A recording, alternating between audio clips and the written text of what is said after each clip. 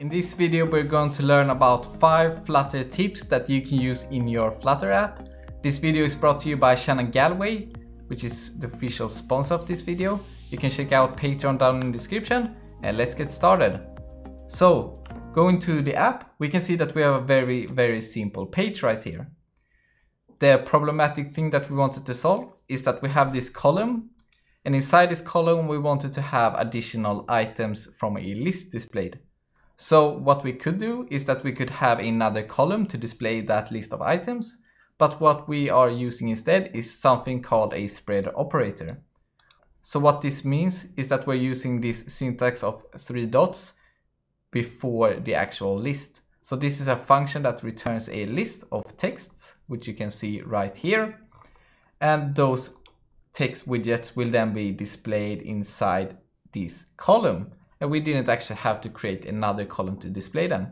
So looking at the app, we can see that this is very simple. We have the top bar, we have a bottom bar, and we have this list of widgets. And instead of actually having that column, we're then instead using the spread operator, which actually simplifies the syntax or the code written quite a bit. So the second tip is actually brought to you by Fireship, and you can check out his channel up here. I will link it. Be sure to check him out. Let's see what the example is. So what this is that we can have this button, and if we click it, we should see that it expands with shadows. And how this is done is actually used with force and if.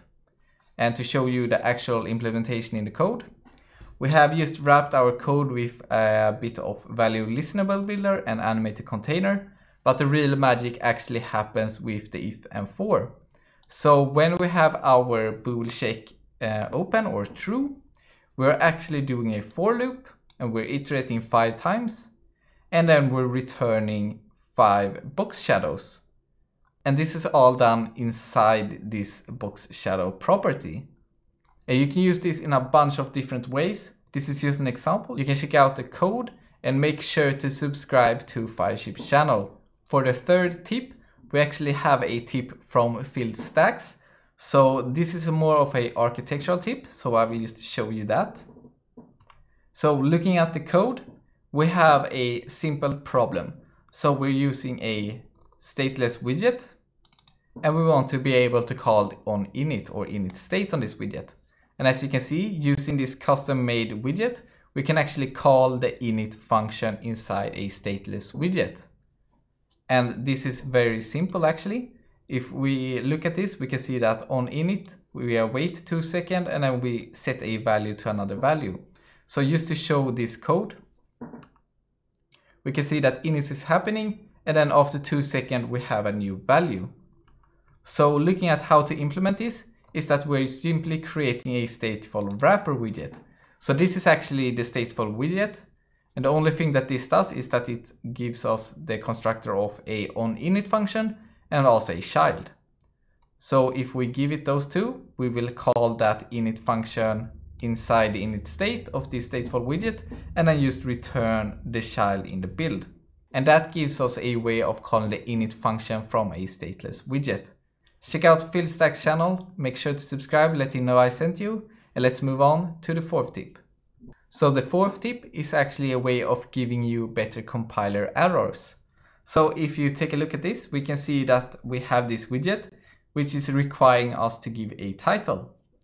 So the way this happens is that we're using a @required in the constructor, which requires us to give a title. So let's give this title. But let's say that I didn't know that we should give a string to this title. Let's give it null.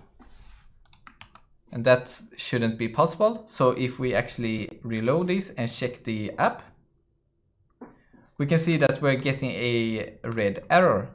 But this error is actually quite nice, because we can clearly see what the error actually is. So the problem is that title is not equal to null, and we have this text that actually explains it. So title string should not be null. The way we got this error, if we actually just fix it fast, if we just return this as a string, we can see in the app that is actually shown as a string. And the way that works is that we have a assert method where we check if title is not equal to null. Then we're going to display this warning. So this is actually a runtime error, and this can be quite nice to see what you can have done wrong. And the last and fifth tip is actually from Roddy Davis. And you can check him out also. He has a YouTube channel. I will also link his Twitter down in the description. And let's show the tip that he got. So that's actually the use of layout builder. We can see that we're using a layout builder to display the appropriate widget depending on the size of the actual display. So for example, we can see that if max width is greater than this k desktop breakpoint. And what is that? If we go to that, we can see that this is just some double values that is contained here. The first one is the k tablet breakpoint, which is 720. And then we have a k desktop breakpoint, which is 1440. You can have a bunch of different ones. These are just some standard ones.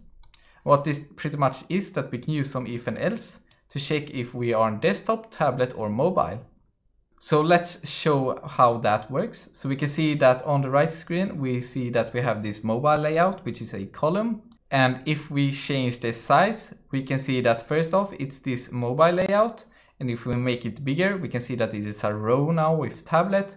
And then in the end, we have the desktop. And this is a very easy and simple way to make your widgets more responsive. I highly recommend you to check out his channel. You can find that also down in the description.